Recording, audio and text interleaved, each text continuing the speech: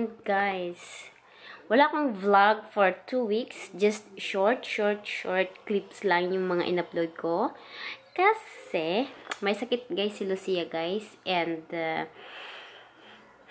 today is Monday. And, this is her first day again na pumasok siya sa school. Hindi siya pinapasok sa dagis kasi may sipon siya at may ubo.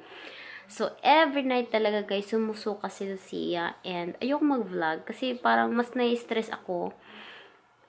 Kasi, alam mo yun, pag natutulog siya, parang nawiwerduhan ako sa kwarto namin.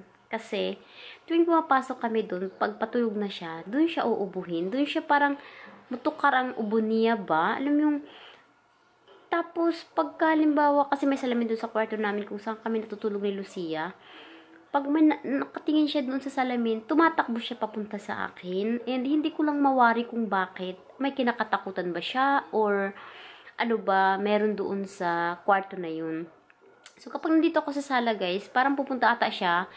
Parang nagmamadali siyang pabalik dito. Parang takot na takot talaga siya. Sabi ko, what's wrong? What's wrong anak? Tapos lilingon siya kaagad. Tapos wala, hindi na siya babalik dun. Parang takot talaga siya. Parang may kinakatakutan siya sa bedroom. And eto guys, tinanay ko talaga. Pagka kami lang dalawa dito sa bedroom kami, nanonood ng TV yung sa Ko+Mommy niya.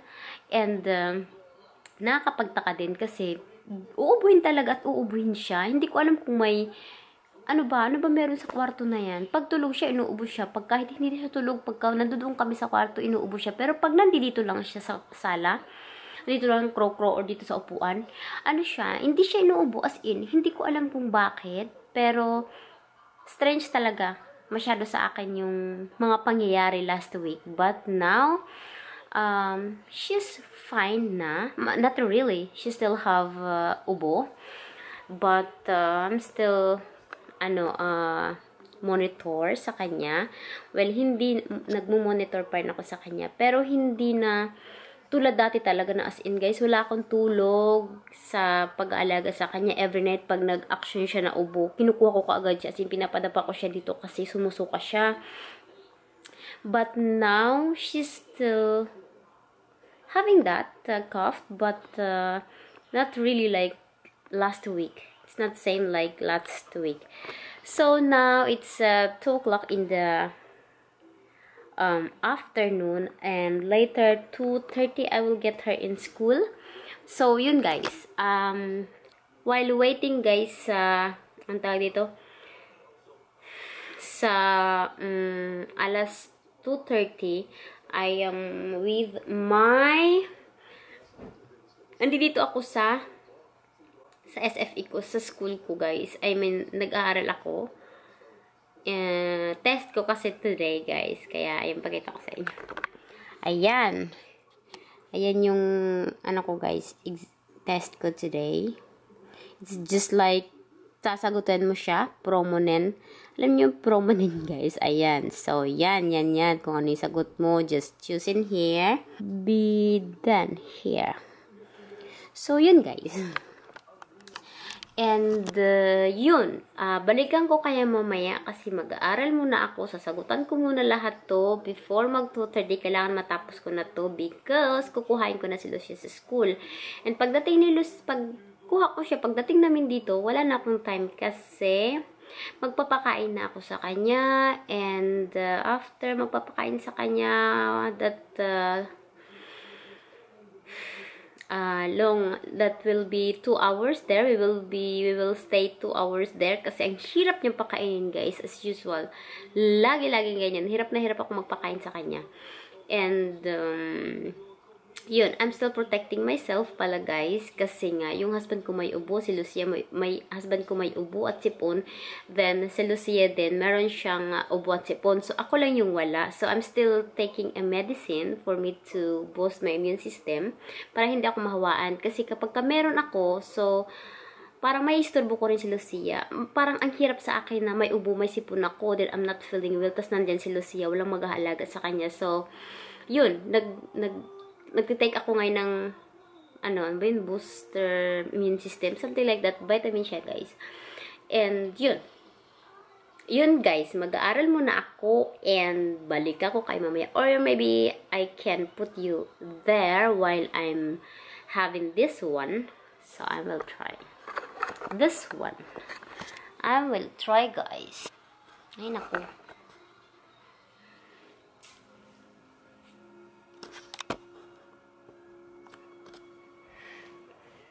So, ganito tayo guys. Yun. Sasama ko ulit kay mamaya guys pag kukuhain ko na si Lucia.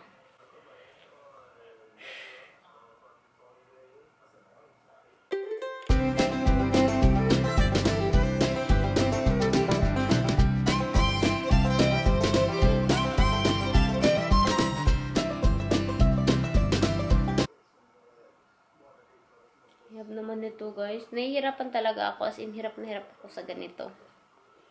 Well, kailangan nating matuto. Nagtatanong ako guys, husband ko kung ano yung sagot. Pinipicturean ko siya. Kasi nahihirapan ako guys. As in guys, to be honest, no? Ang hirap mag-aral. The fact na hindi mo alam kung ano yung pinag-aralan mo. Well, alam mo na you're learning Swedish. Pero alam mo yung mga words na hindi mo alam. Ang hirap ituro sa sarili mo yung mga pag-aaralan mo na hindi mo alam. Alam mo yun? Parang sa salita nila, paano mo siya intindihin. Kailangan mo talaga i-translate. As in, super hirap. Lalo wala kaming teacher. Lalo sa amin na baguhan lang na parang, alam mo yun, yung bagong-bago ka pala sa industriya na ng mga salita lang, parang na-weirduhan ka, hindi mo alam, para silang ibon na nagsasalita, tapos mag-aaral ka nang wala kang naintindihan. Alam niyo yung ganun, parang, Diyos ko, parang hindi ko alam talaga, as in, ang hirap na ganitong sitwasyon. Mahirap. And, I'm waiting yung reply ng husband ko guys, kasi nga yung husband ko ay nandun na siya sa trabaho niya. And, he will start working 2 o'clock, but now it's 1:55, so he still have time, and I have, think is 10. So guys, then na naman, then, or that. Diyan ako nagkakamali guys, kasi ang hirap. Well, wala silang explanation on how you're going to use with that at then. And also that at and n, they are same, like similar, but you can use in different way. But it's really similar, like walang pinagkaiba. As in, same at all. But just now guys, I will start na kay husband ko guys, papasok na siya. Hindi na to joke.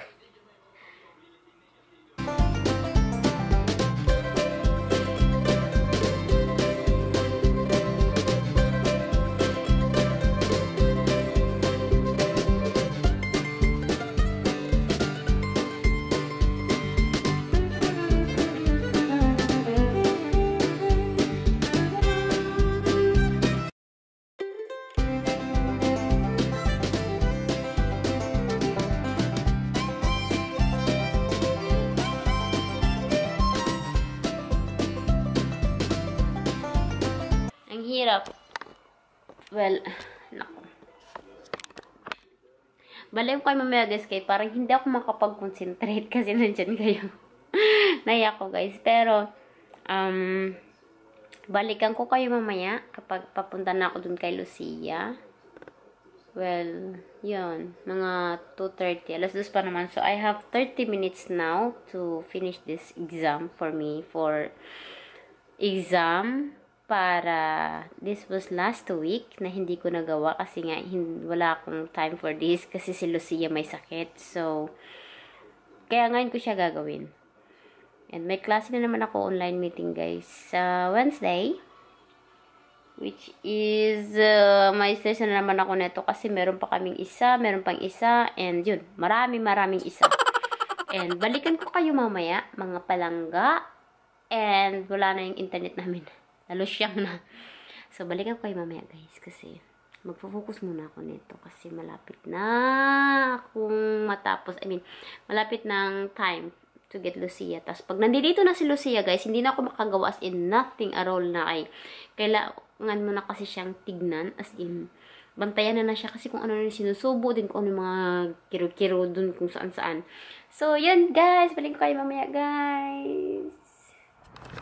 Hey guys. Yusin ko muna kayo. Dito na ako sa labas guys. Andyan na yung bahay. Kalalabas ko lang as in.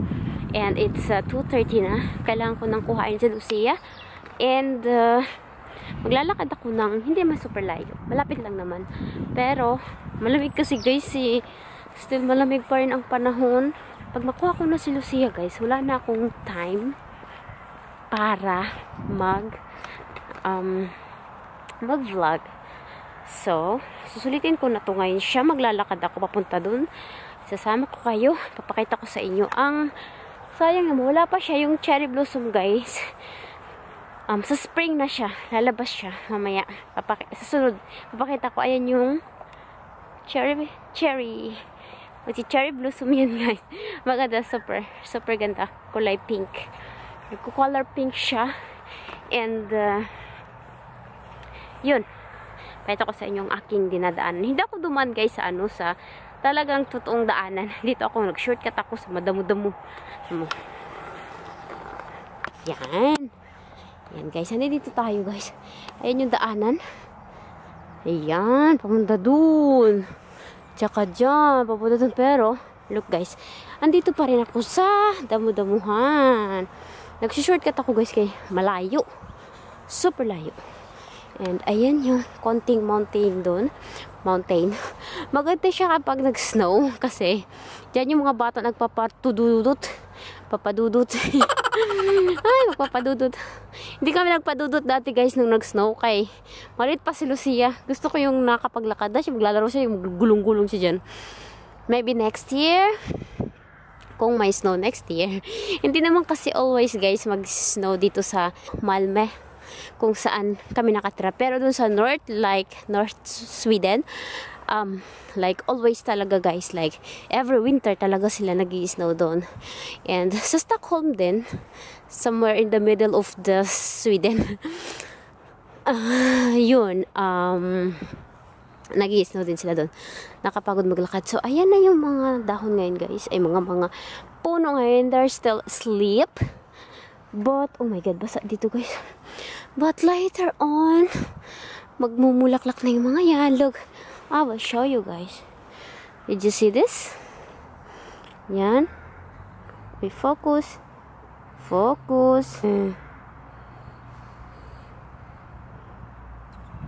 yan guys. Oh, did you see that? Nagbubulaklak na sila guys. Malapit na silang mamulaklak, diba? Mabubuhay na sila guys. And yun. Ito yung mga puno dito. Kasi wala ka na makita dyan. Kasi puro-puro na siya. May mga green. So, ayan na yung school ni Lucia guys. Yun. So, balikan ko kay mamaya pag nakuha ko na si Lucia. Kasi sa palaging vlog ko, ayaw mag-vlog kapag nasa loob ako ng school ni Lucia. Kasi may mga parents na ayaw nilang ipublish yung mga anak nila. Well, we will respect for that. Kasi hindi naman lahat talaga ng mga parents na they're showing their kids sa media. So, we'll see guys. We will see later guys kapag nakuha ko na si Lucia. Kasi kukuhain ko pa yung stroller niya. Ando din yung stroller niya sa loob and everything. I-fix ko pa siya. Naku, ang daming gagawin guys. So guys, bye muna. May ulit. Ayun yung school niya guys. Yan. Hello guys. So guys, andito na guys si Lucia guys. And tawag dito. Pinapadede ko siya guys. Kanina may dala akong dede. Hindi ko lang pinakita sa inyo kasi nagmamadali na ako. Kasi ayoko siyang magutuman guys. Minsan kasi guys, hindi siya kumakain doon. Pero natutulog daw siya. Kaya, yun. Okay na mapakita ko sa inyo. Dede siya. Serious kayo siya guys. Tita. Oy, benta dito. Tita do. Tita Tia har. Hey people. Hey Lucia here. Pagod na pagod siya guys. As in, pagod na pagod siya. Pinahiga ko siya guys pag nagpadede ako sa kanya. Pero after niya magdede, inaanak ulit siya. Pinapaupo ko siya dito. Kaya lang ngayon kasi nagdedede pa siya. Just malapit, super lapit lang talaga guys ng bahay namin guys sa school ni Lucia. And